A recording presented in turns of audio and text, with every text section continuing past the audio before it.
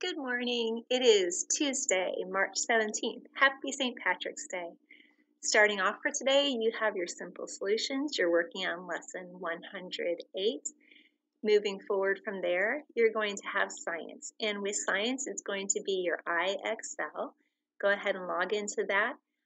You're working on a section called materials, and it's going to be the common properties of objects, skill 1. So you're looking at section A and then skill 1 for that. Moving forward, you'll take out your Spirit of Truth textbook and you'll be working on pages 95 and 96. On page 95, you'll have some artwork related to confirmation. So try and make a connection between what you know about confirmation and some of the images that you're seeing in that artwork. Afterwards, you will turn the page to page 96. There's a series of questions there. With that series of questions, all you'll need to do is jot down some of your thoughts and responses. There's not a lot of room on page 96, but that's okay, just for you to jot down a few of your feelings and thoughts related to the artwork that you've been observing. Afterwards, reading students, if you have reading with me, you are going to begin a daily dialogue journal in which you'll be just recording your thoughts and feelings, any types of activities that you've been doing throughout your day. You could even use the time to come up with some creative writing, maybe a song, maybe you can go ahead and create a poem, something like that. Even some students have gone ahead and written chapters to an overall story that they're creating. So those would all be things for your daily dialogue journal. That's going to be something I'm going to expect from you every single day this week. Afterwards, you have two IXLs. One is J1 and another one is M1. With J1, that's going to be text features, and the other one is M1, and M1 is analyzing literature. Skill 1 is short stories.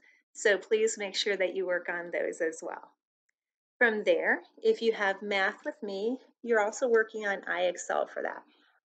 IXL for math is going to be skill K for fractions and then 4. With the fractions, you're calculating equivalent fractions. So that is what your skill will be for Tuesday. Please make sure that you work for a mastery score of 90%. If you want to strive for 100%, then that is totally up to you. But my expectation is that you have that SMART score of 90%. Afterwards, ELA. So ELA, go on to ReadWorks. There's going to be some initial login information that your parents will have for you. And there's a class code to enter, a password to enter, and it's readworks.org. Afterwards, you're moving back to your text for exercises in English. And with exercises in English, you're working on pages 41 and 42. These are about descriptive adjectives and proper adjectives. 41 and 42 are going to be, again, the pages that you'll focus on for that. So other than that, thinking about the day ahead, if you would like a literacy activity, something that you could do is simply write a note to a relative and have your family mail it later. Write a note to a friend. Any of those types of writing things make someone's day. Relatives and friends absolutely love getting mail. So that would be something perhaps for your literacy idea of the day.